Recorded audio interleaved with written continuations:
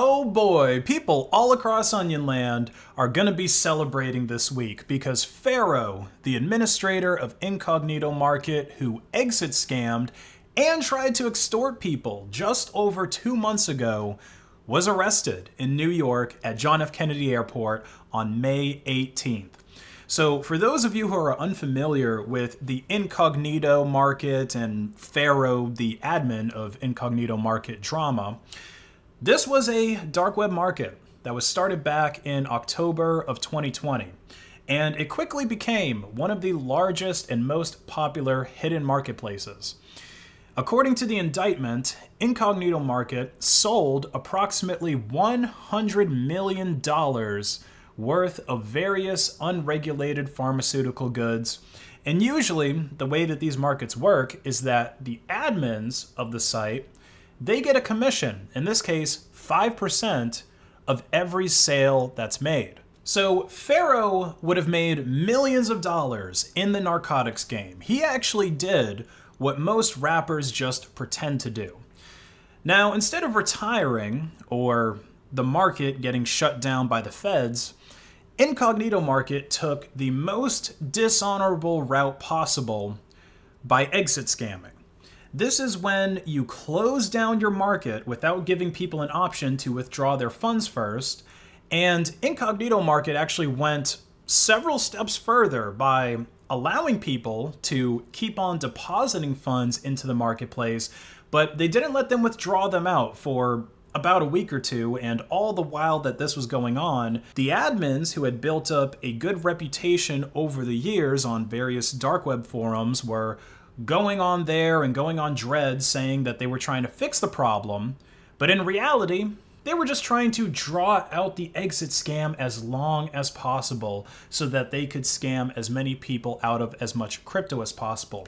And like I said, they also tried to extort people. They tried to extort the buyers and the dealers that were using Incognito Market by claiming that they would give whatever information they had on these vendors and on these customers to the authorities unless they paid up.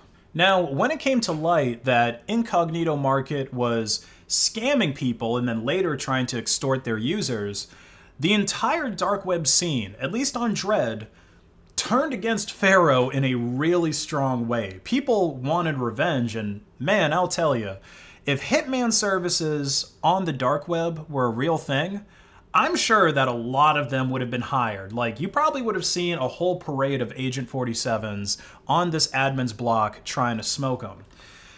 Now, a lot of people swore that they were going to do whatever they could to dox Pharaoh and to get him caught, which is obviously what happened now.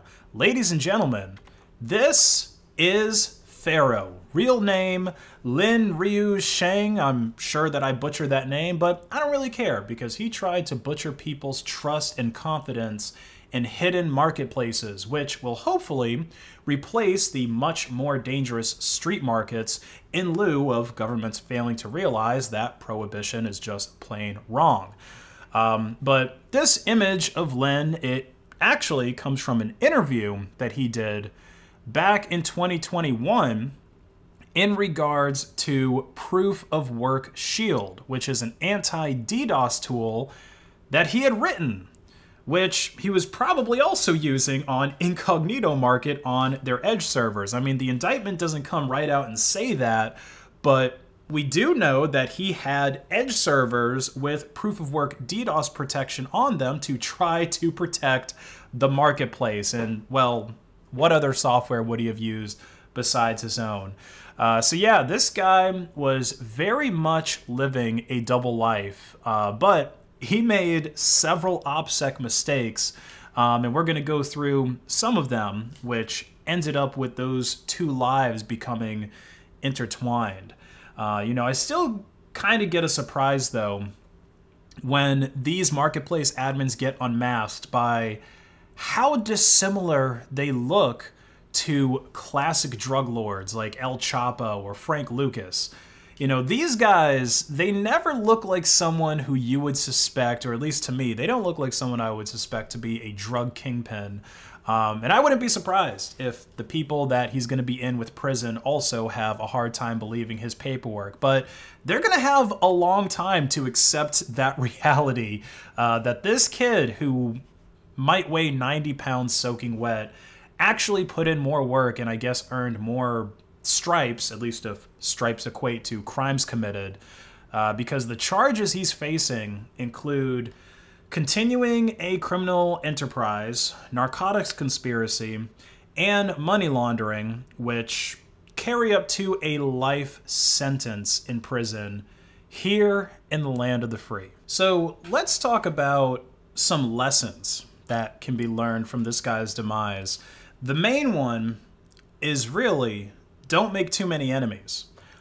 Because obviously, if you get into this game that this guy was in, the state, the government, is going to be your enemy. And so will the competition, right? Admins that are running other marketplaces, if your marketplace goes down, they get more traffic, they make more money. Those are two pretty formidable foes right there.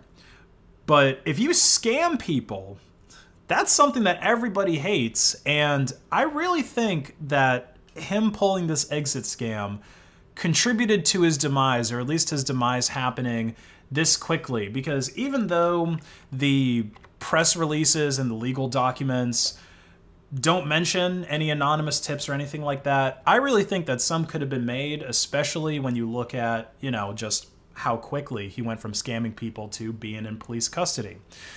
Now, besides the potential software connection between Proof of Work Shield and Incognito Market, there's also crypto transactions that connected his dark web life to his personal life. So he used Bitcoin that was traced to his illegal activities, basically Bitcoin that he had received through Incognito Market, to purchase a personal domain, rs.me.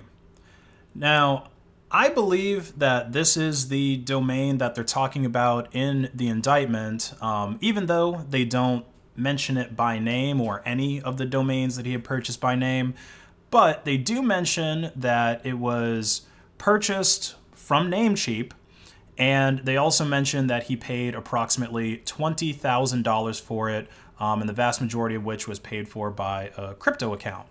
So in case you don't really know too much about domains and just cost of them, generally the shorter a domain is, the more expensive it is, right? So those of you who are shocked at oh my God, $20,000, who would pay that much for a domain? That's actually, in my opinion, kind of cheap for a domain like this. That's literally just rs.me. It makes everything shorter. Emails that are coming from this domain are going to be shorter. It's easier to remember. There's a lot of value in something like that. The whois data for rs.me that you can look up for yourself also corroborates this timeline for when he purchased the domain. Now, if we take a look at this guy's GitHub page again, and actually let's take a look at his GitHub profile, you can see that he describes himself as a back-end and blockchain engineer and as a Monero enthusiast. This is basically the job description of a hidden marketplace administrator, just in, I guess, normal terms, right?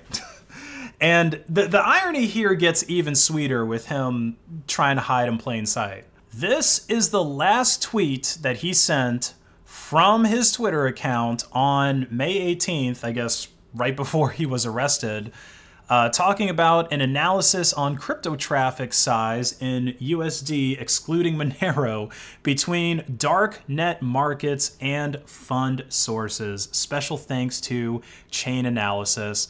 And then in this image here, he's showing, basically all these different marketplaces and then exchanges over here that the money's going through. And then here we have the Incognito Market at the very bottom. So there's a lot of low-key self-snitching that's going on here. I mean, anyone that's in law enforcement that investigates crime related to crypto would see these social media profiles, both his Twitter and especially on his GitHub account. Because, I mean, you look at his most popular projects, it's the Proof of Work Shield, Monero merchant, and then ChatNT, an anonymous peer-to-peer chat application. It's like, dude, all of this is stuff that would be used to run a hidden marketplace. Anyone who's investigating this would look at this GitHub account and say, okay, this is an account of interest. But it gets even worse. This guy made the classic OPSEC mistake of using fucking Google to make searches related to Incognito Market that line up perfectly with changes that he made to the marketplace. So if we take a look at the indictment, there were searches around May 7th, 2021 that Lin was using his personal email account, so a personal Gmail account, for making Google searches about 1 pixel attacks for fooling deep neural networks on GitHub. So this would have been in relation to DDoS protection on his website. Then he's searching about how to build a casino, right? So they say this is in relation to the Marketplace 1 casino, aka the Incognito Market casino that they ran for some time.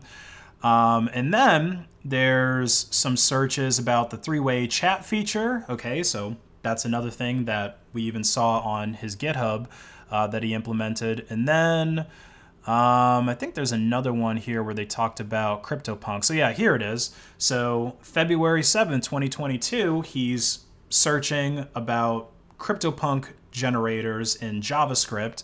And then later on, the marketplace added the CryptoPunk avatars that generate unique icons to represent you. And then down a little bit further is my favorite one. So reading this, right, on or about July 19th, 2022, the feds had a search warrant to image the server. And in order to execute that search warrant, the FBI took Marketplace 1 server, aka Incognito Market server, offline at approximately, this is like 11:30.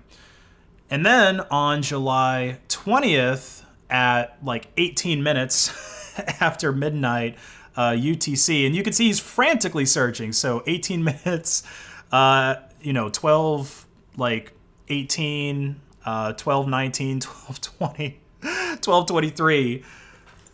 He's searching on Gmail. The admin is searching on, or not on Gmail, but he's searching on Google while logged into his Gmail account. So this is why it's so stupid, because every single search he's making is getting logged to a Google account, which of course Google is going to cooperate with the feds when they subpoena your Google account.